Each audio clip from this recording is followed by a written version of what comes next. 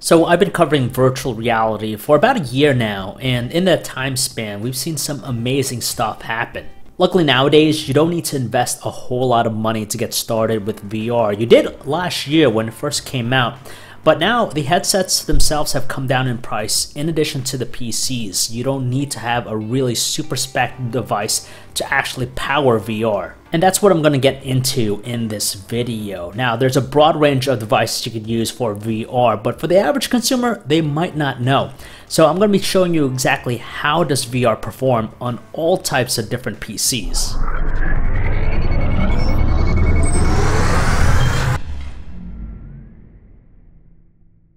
I'll briefly talk about some of the specs of these devices, but I'm not going to go down into benchmark testing and all that. I'm going to actually show you how VR works with them, what it takes to get started, and what is the actual performance. The first one we're getting started here is a tablet. It's one of my favorite daily drivers, and it is the Huawei MateBook. Now, this particular configuration here is roughly $1,000. And I like it for the fact that it is portable, it's great for trade shows, and I still get a lot of work done with it.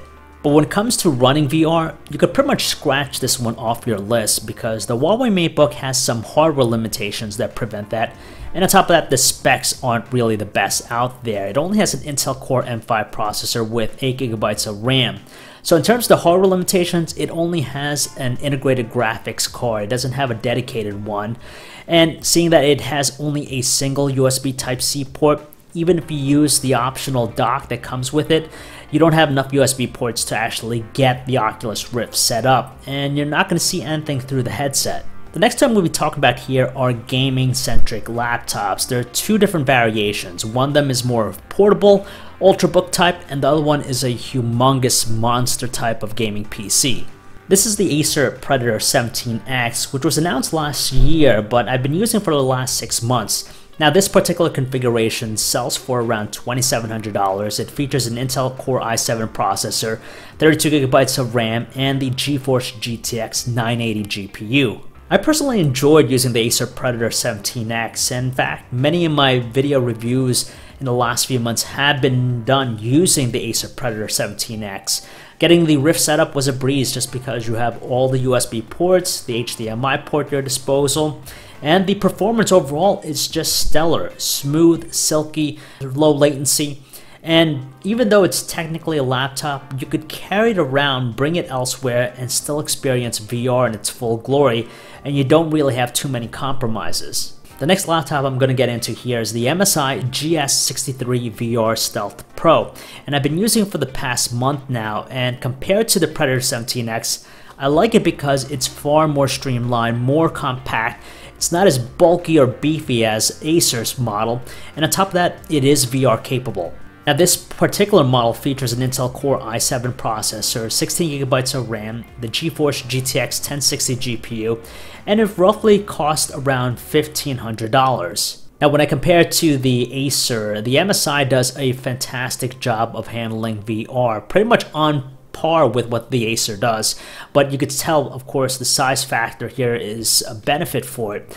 But I do notice that when you're running or experiencing VR using battery power, that's when we notice a little bit of a hitch with the performance. It's not as smooth, there are some stuttery movements with it, and does kind of impact the experience, so you'll want to use it plugged in. And the last one I'm going to be talking about here is a custom Cybertron PC, which I had built last year, and it features an Intel Core i7 processor. I maxed out the RAM, so it's 64GB of RAM in there, and has the NVIDIA GeForce GTX 1080 GPU. I believe it costs well over $3,500. When you spend that much money on a PC, you could only expect top-notch performances, and that's what I got using the Cybertron PC. Like I said, it's been almost a year since I've had it, and it's still running flawlessly, and it's still going to be able to handle VR games well into the next few years. So yeah, the Cybertron PC for me continues to be the best performing out of the bunch when it comes to virtual reality, but don't count out those other two laptops just because they're more than capable of handling VR. And between those two laptops, I definitely would lean towards the MSI, even though the performance on battery power isn't the best. If you have it plugged in, it's great. And on top of that, it's still far more portable to carry around. What's really amazing here is the price disparity between last year and now. So when the Cybertron PC was built, it cost well over $3,000. And then when I compare that to the MSI, which came out very recently at roughly around $1,500, it's just crazy that this $1,500 gaming VR-ready laptop is more than capable of running VR just like the PC. So there you go, guys. That is our quick look on how VR runs on different types of PCs. If you want to learn more about any of the stuff I talked about here in this video, you can check out our website, VRSource, your source for all kinds of reality.